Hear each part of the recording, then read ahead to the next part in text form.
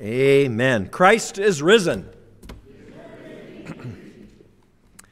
Indeed. That's the Presbyterian word for amen. Let me say Christ is risen and you say amen. Ready? Christ is risen. Amen. Amen. With our Arise congregation, it's almost like a code. If you say hallelujah, you answer with amen. Hallelujah. Amen. Amen. Excellent.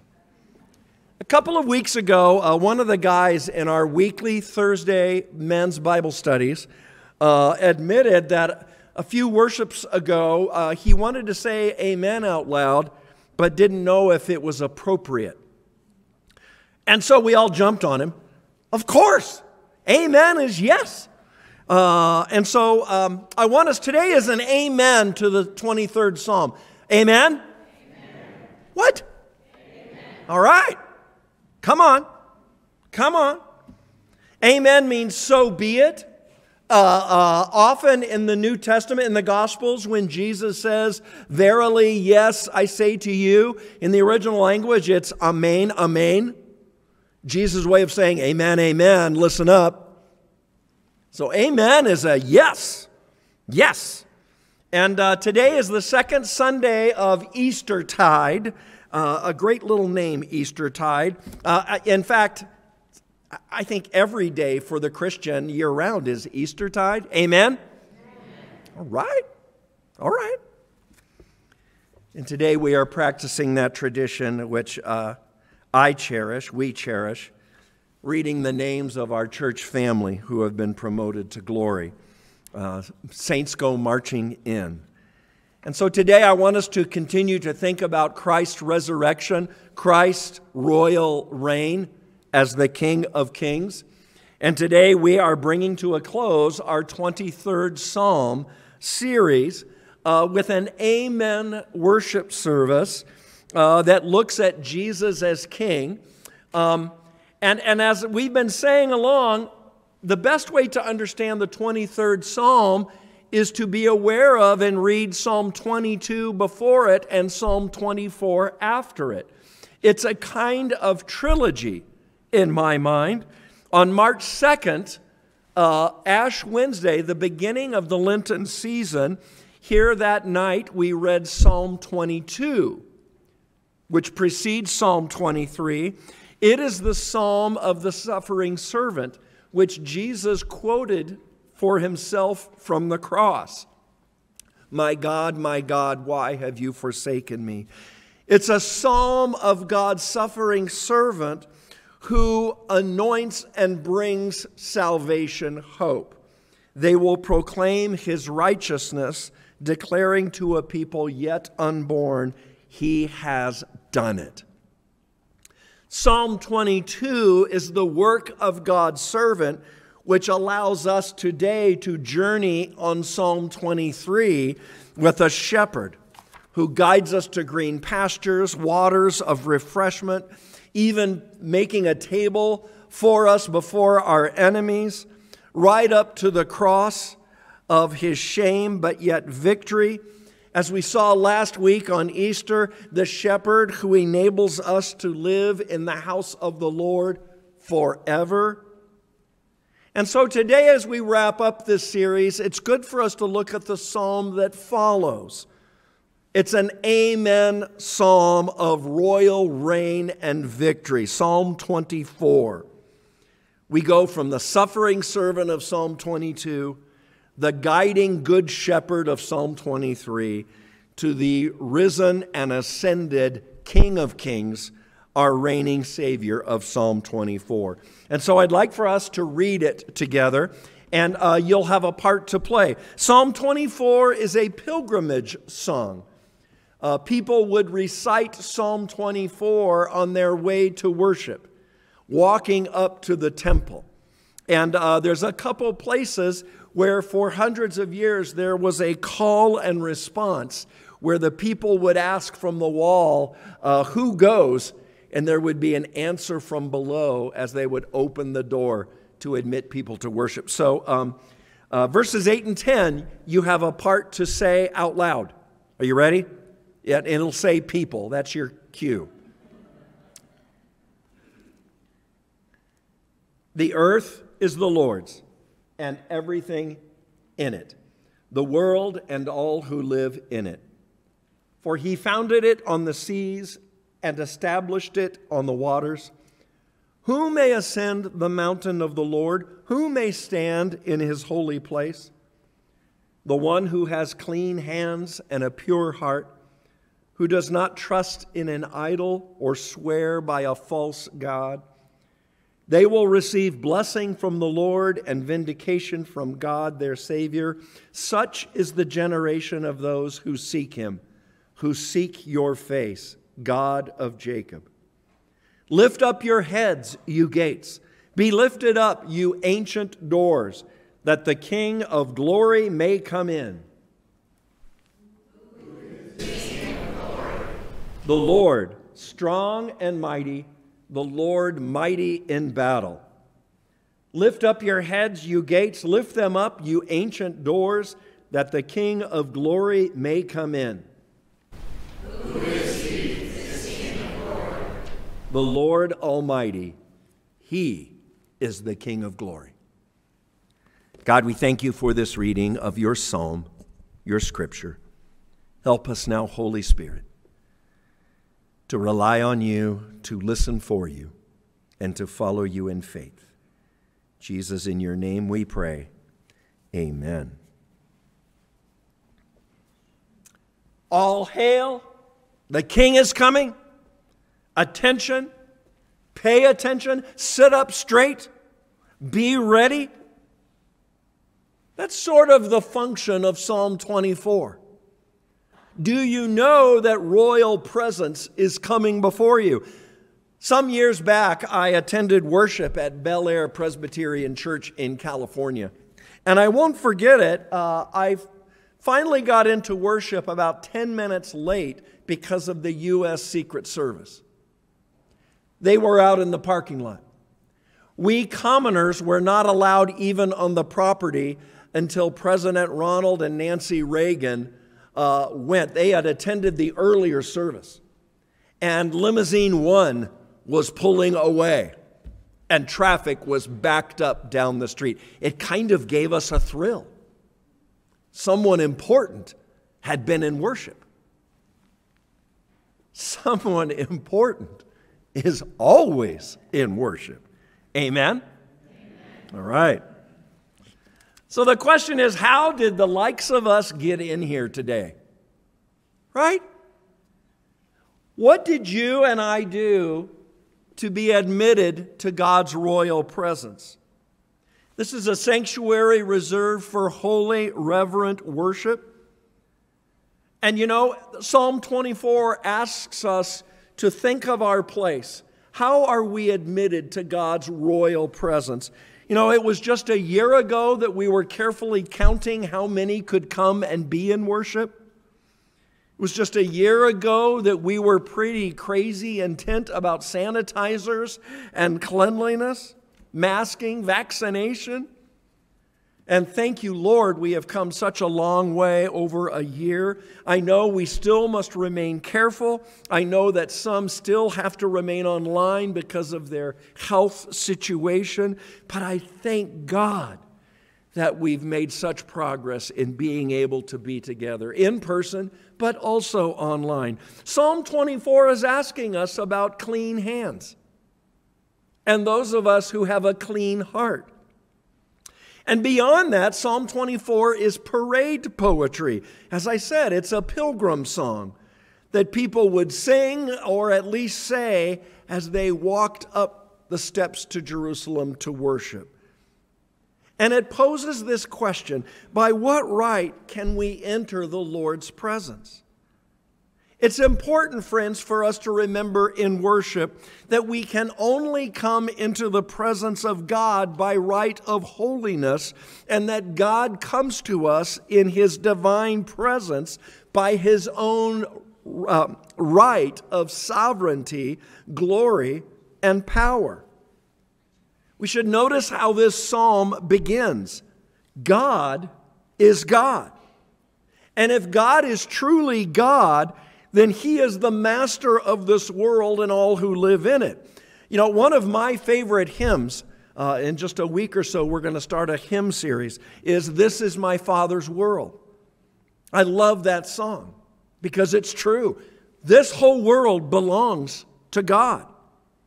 And Psalm 24 verse 1 sings, "The earth is the Lord's and everything in it, the world and all who live in it." Do you remember this? God owns you. God owns this earth. It's His. Did you know God owns your house? I love young generations when they finally get their first house. Well, we now own our own home. And you know, the closed crawler is, I think the bank maybe owns it. Check with me in 25 years, right? But God owns your house and the land it sits on, right? God owns the air you breathe.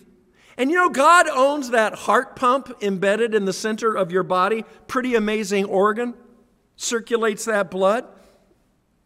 God is a breathtaking, breath-receiving, exhilarating pause of life. In the original Hebrew of Psalm 24, the very first word is Yahweh. God. God is first. God is the one who wins. Some years back, my crazy brother gave me this book, a silly little funny book, Who Would Win? It's a guide to the great imaginary showdowns of life. Utterly silly. But it makes you think, well, who would win in showdowns? For example, who is the greatest painter of all time? Is it Pablo Picasso or Vincent van Gogh? How many vote Picasso? Okay. How many vote Van Gogh? Okay. How many are holding out for Rembrandt? Good, good. Let's do one more, or two more maybe.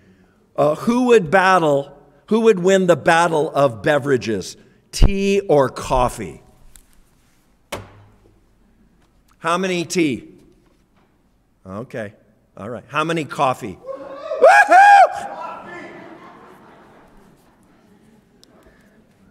For all of you who love tea, we love the British, and we love you. Okay. Let's do one more. I wish I could take photographs of this election. This is really interesting as your pastor. Which is the best puzzle of all time? Crosswords or Sudoku? Okay. Sudoku? All right, I see your hands. Crosswords? All right, I think crosswords wins. All right, this has been a great waste of... I bring this up because in life, friends, who will win? God. It's not even a close match. And sometimes we can speak and think in arrogance. What will I do this weekend? Will I go to church or not? My weekend is kind of busy. Oh. Do you remember who owns you? Who gives us life? Who gives us life beyond death? Psalm 24:3 asks, "Who may ascend the mountain of the Lord? Who may stand in His holy presence?" I don't know about you, but these words give me cause to pause. And the value of reading the Old Testament, one of the values, is remembering the awesome power and holiness of our living God. When Moses brought down the 10 Commandment tablets from the mountain, remember there were clear warnings and boundaries for the people to protect them from God's dangerous presence. And throughout the life of the Hebrew people, for years, only one priest was allowed to go into the very holy of holies in the temple. Only one, because it was such an incredibly awesome experience to come before God. They would even tie a rope around his ankle in case that associate pastor died. They could drag out his body and others would not be harmed. For real. And so David here in this pilgrim song is wanting to prepare people to get ready to come before God the King in worship.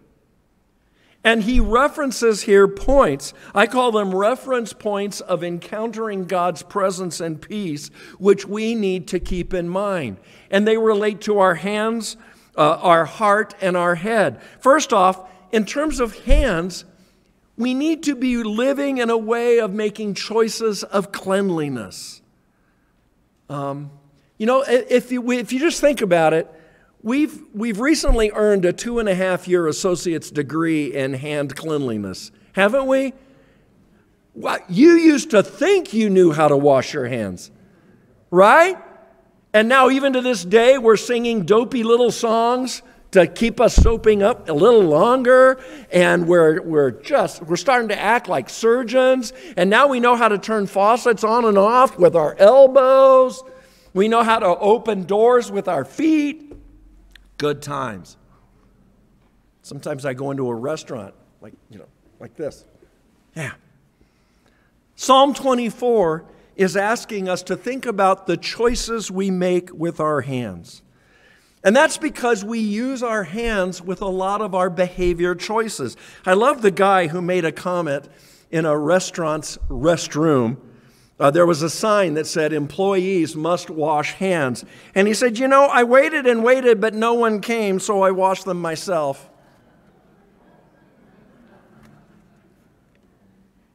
Well, before there was Dr. Fauci, there was Dr. Bible.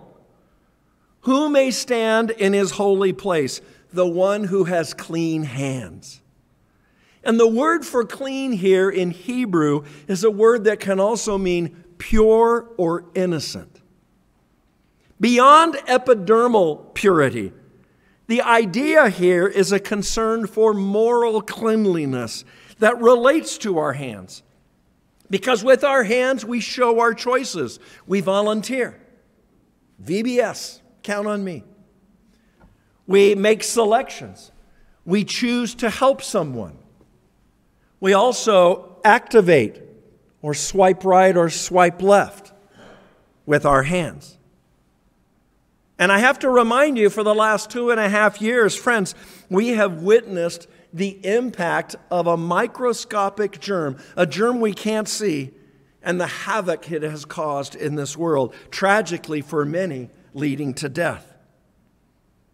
Can we stop and appreciate in our Father's world how there is continuing damage from what might seem like hidden germs of immorality, idolatry, and soul sickness that can arise from the choices we make? And so a Christian way to cleanse our hands is to routinely pray prayers of confession. We Christ followers pray in confession to confess our errors and mistakes, even those sins we cannot be aware of. I was once asked as a pastor, why do we need to keep confessing our sins to God if Christ forgives us once and for all? And the answer is pretty simple. It's for our own health. It's not to be justified by God all over again, but to be aided by God for living in more and more healthy ways, for our sake and the sake of people in our lives. Confessing your sin in prayer is the proper response of a wayward child to a loving and gracious parent who wants us to learn and grow from our errors. When we confess our sin in worship, we are not saying, "Jesus, I'm a failure all over again. Please save me all over again." No, we're saying, "I am sorry, Lord. Please clean me up and help me to avoid the dirt." That's how we experience God's peace and presence. Secondly, the psalm is inviting us to live with hearts that have a singleness of devotion.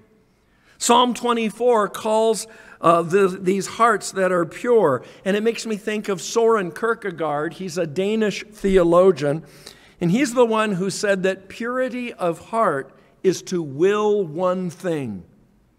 It's to live with a spiritual centeredness and aim on the reigning God of this world. Who may stand in his holy place? The one who has clean hands and a pure heart, who does not trust in an idol or swear by a false god. You know, your heart in your body has one key function, and that is to routinely, relentlessly carry oxygen-carrying blood to every cell in you so that you live. And a heart of purity for God has one focus of serving God, living for His glory. And it's difficult to multitask God. We find heart health in our living when we focus on giving God the glory and following His lead. And friends, please, I say this to you as an inveterate multitasker. I will admit to you, one of my heroes in life is the Swiss Army knife. So many useful tools, right? But when you make a habit to grow in your spiritual focus, to enjoy God's goodness, to live for His glory and serve His kingdom means, we begin to find that health and peace. Thirdly, the psalm directs us to have heads that are lifted up with a focus of glory. Have you all noticed what our smartphones have done to our necks? Right? Go through an airport someday or a mall. Count how many people are doing this. Not noticing who's going by. I really like the people who walk like this. Yeah. No. The psalm is saying, God is in your life. Look up. Be aware of the Spirit around you. Heads up. Don't look down. Because, friends, you know how when we're caught in error or shame, we're tempted just to look down and to start quitting on ourselves. I mean, we even see it in our animals. I've got some pictures of dogs here caught in error really quickly. I like the taste of Samsung remote controls. This one tasted better than the last one. He's not a happy dog. The next one, I ate the toilet paper during the pandemic. Not a happy doodle right there. Next one, I chewed through the main cable cord, so now Mama and Daddy have no TV in the house until Wednesday. Look how sad he is. Right. One more. This book survived World War II, but not me. It's a French phrase book. We. Those dogs are not looking up or happy. They know what mistakes and error are. But friends, with our gracious God, this is not our only posture in life. No, the psalmist looks forward to the reigning King. Lift up your heads, you gates. Lift them up, you ancient doors, that the King of glory may come in. Who is He, this King of glory? The Lord Almighty. He is the King of glory. I've got to ask you, has your head just been downcast lately? Have you been drooping these days? And do you need someone to come alongside of you to lift up your vision? Who will win in your life? And how will you leave here from worship today? Who will win? Is it going to be Andy or God? Well, the real answer is both. Because our God rules in this world and rules with steadfast love, amazing grace. God will win, but you and I can win as well. Friends, with our hearts, hands, and heads, above all, we can stand before God in grace. Who may stand in His holy place is the question of Psalm 24.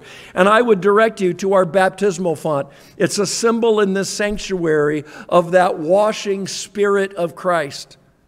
Our hands are not as clean as we think they are, but in Christ the stains are washed away. Our hearts are not pure, but the Holy Spirit continually redirects our focus. Our heads and eyes are at times downcast, but Jesus wants us to see His cross, to see His empty tomb. In Jesus, we have someone from the line of the King David who stood in our place, who received our penalties, who cleanses us by his blood, and who rose from the dead to offer us life. Amen? They will receive blessing from the Lord and vindication from God, their Savior. That's how we stand in God's presence and glory. I have to tell you, one of my favorite movie scenes is from the movie To Kill a Mockingbird. In one of the closing scenes, there's been a courtroom trial. A trial in which Tom Robinson, a black man, is wrongly accused of raping a white woman. And Atticus Finch is his defense attorney, played by Gregory Peck. And he's closing up his briefcase. He's preparing to walk out of the courtroom because he's lost the case. The jury found Robinson guilty anyway. But portrayed up in the balcony of that courtroom, in those days, that's where the black folks were required to sit. As he's preparing to walk out, they all begin to stand. And Atticus Finch's little girl, Scout, is up there with them. And the local pastor, Reverend Sykes, along with all the black folks, they stand up. And he bends over to this little girl and he says, Miss Jean Louise, stand up. Your father's passing. Your father is passing by. Stand up. He's fought the good fight. He stands for us. He stands for justice. You can see it in the scene. Respect is given to the one who comes for us. Friends, as we gather in worship, we can stand up because of the mercy of God's reigning King and servant who came for us. Jesus is our defense against the worst prosecutor we could ever face. We are guilty. Our hands, our hearts, our heads, they are not clean enough for us to go up on God's holy mountain, but we can stand now and live each day for the one who makes us holy, whole, healed. Let us pray. And can we stand and pray?